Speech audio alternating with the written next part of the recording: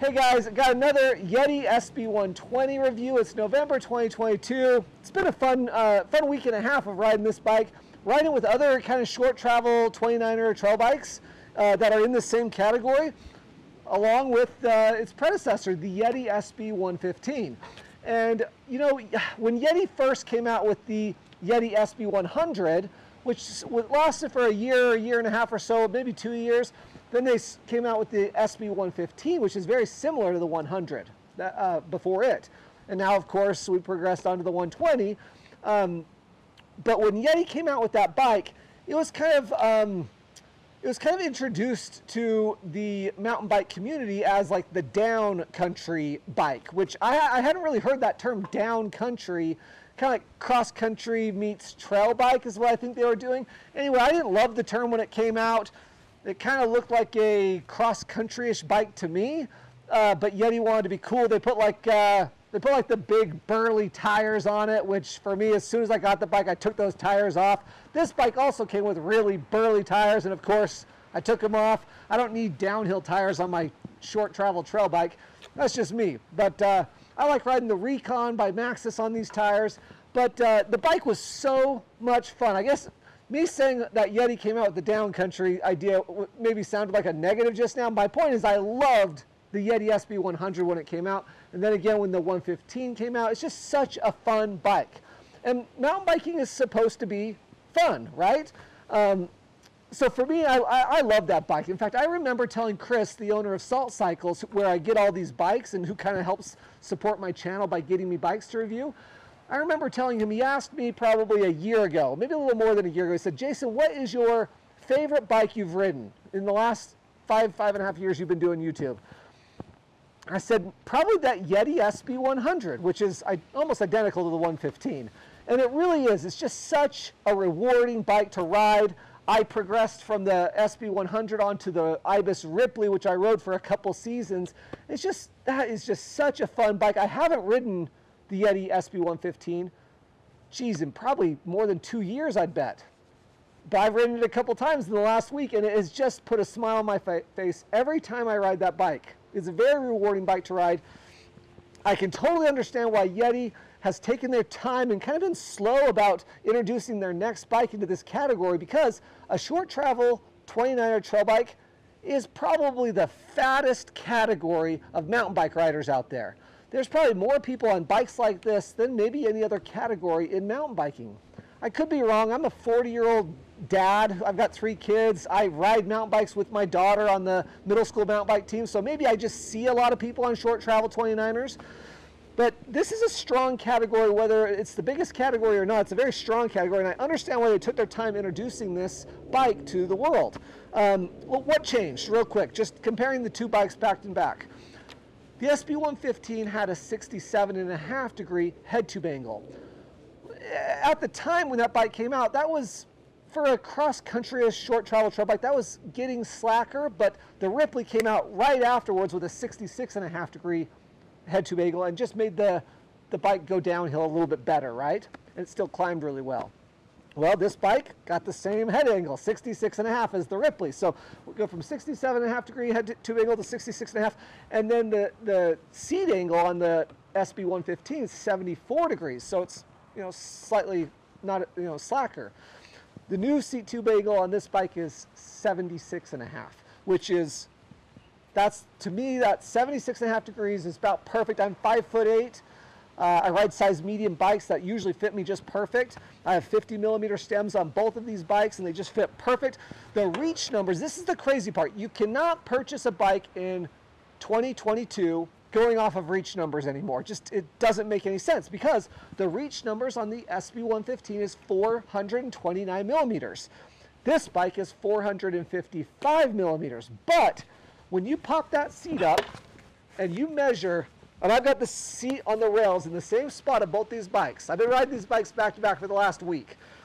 Measuring from the center of the steer tube to the tip of my saddle, which these have the exact same saddle on, that bike, even though it's a 429 reach, and this is a 455mm reach, that bike is 17mm longer than this bike because it has such a steeper seat tube angle. So Just because it says it has a bigger reach doesn't mean it's not going to fit you or it's going to fit you.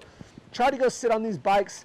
If that SB115, let's say you're a current owner of an SB115, you're wondering if you should be buying the SB120, it'll fit you just fine. In fact, this will be slightly more compact than the previous generation.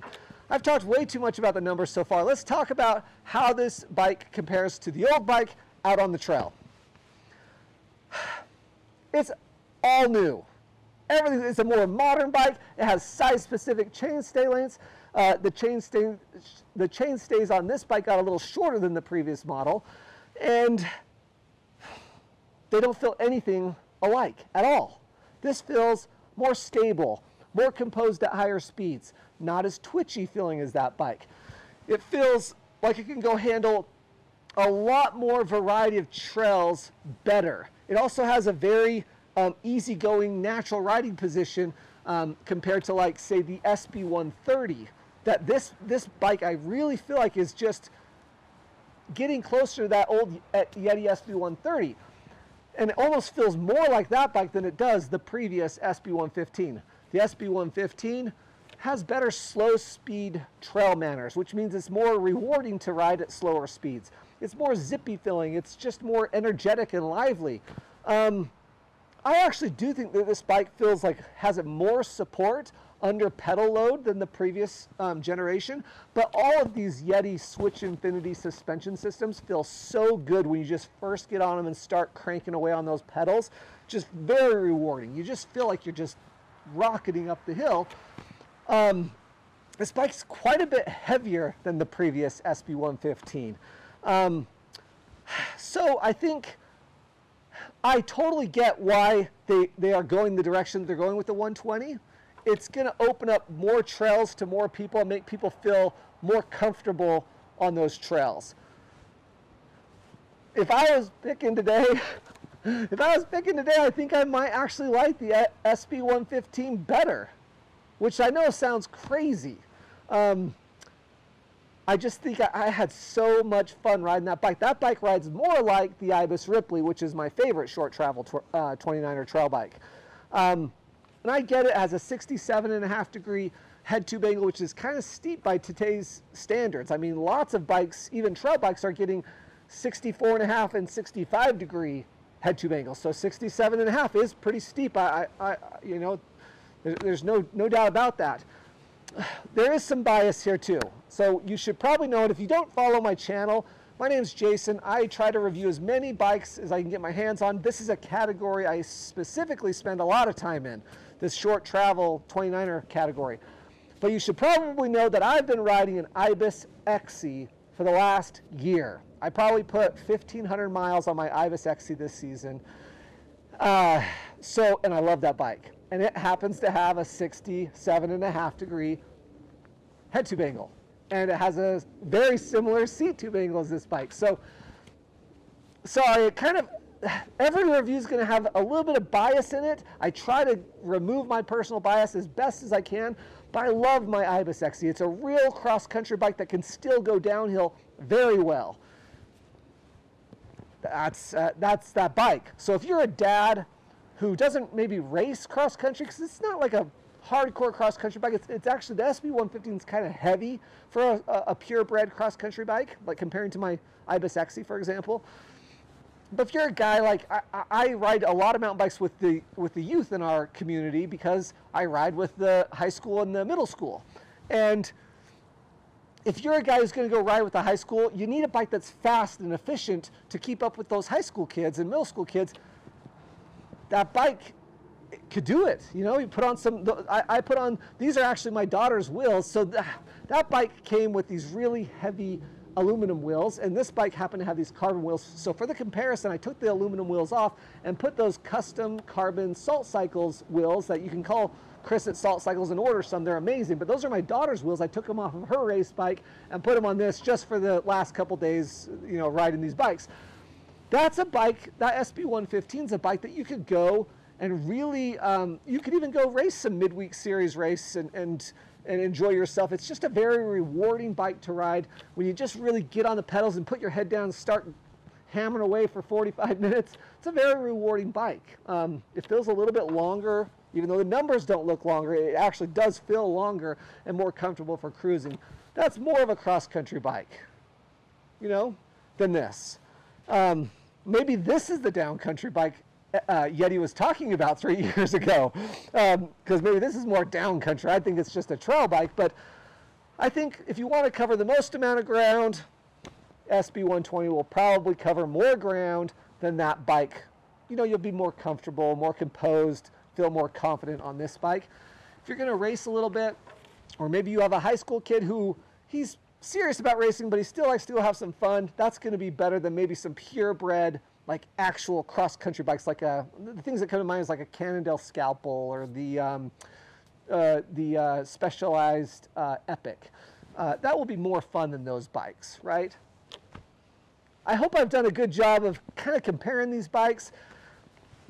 Just in a few words, more zippy, maybe a little more twitchy than this bike, more responsive to the trail and more rewarding to ride at slower speeds. This one, more neutral, more trail riding, more composed at higher speeds, heavier. I'm kind of a weight weenie. I like lightweight bikes. My Ibis XE is under 22 pounds, full suspension bike, you know.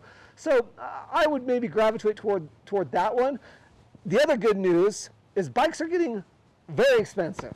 And so being able to call Chris or Jason or Courtney at Salt Cycles and say, hey, do you guys have any of those SB115s left over? And they'll say yes. In fact, they're up to 25% off right now. So for me, I like money in my pocket. So you're going to get up to 25% off of the Yeti SB115. They also have Yeti SB130s up to 25% off as well, left over since the new 140 just came out and the new 120 just came out. So call Chris and you can order a new 120 today, fully customize it, or save a little money, get the previous generation. There's a guy in our neighborhood actually who just reached out to me and said, hey, I need to get a bike, this more long travel trail bike, this 140 mil travel trail bike that he's been riding is not keeping up with his son on the high school mountain biking team that he rides with twice a week. He says, I need something more efficient but can still go do trail duty. That's the bike I told him to do. I said, call Chris. He'll give you a screaming deal on a SB115 right now. So that's the direction I'd go. I do like the updated kind of modern bits. You can see the rear triangle is completely different on the 120 than it is on the previous 115 and 100. The Switch Infinity Link is updated. I mean, it's a more modern, updated bike. I get that, but it also got a little heavier. So I think that's where my money would go, over there. But this is a very cool bike too. I hope you guys like this video. I'm going to try to do some more head-to-head comparisons as we get into spring. I mean, it's November of 2022, so it's winter. My wife and I actually went skiing today. So yeah, I enjoyed riding these bikes this week. I enjoyed riding the 120. I know I'm not maybe as stoked on it as maybe some other bikes, including the 115, but it's a great time to be a mountain biker. So many good options, and Salt Cycles can custom build your bike and make it just the way you want it. And so give them a call. They're a great supporter of the channel. That's a great way for you to support the channel if what I'm doing speaks to you or is helpful to you in any way. I enjoy producing this YouTube channel, and I appreciate any support I get, either from clicking the links down below to start your shopping for a mountain bike product. Those are affiliate links that directly go to support me and my channel and what I'm doing here, or by purchasing your bike or parts from Salt Cycles. Thanks for watching, guys. Leave a comment down below. If you ride an SB115, maybe weigh in the comments down below. People always love to hear other people's experiences, and we'll see you in the next one. Thanks, guys.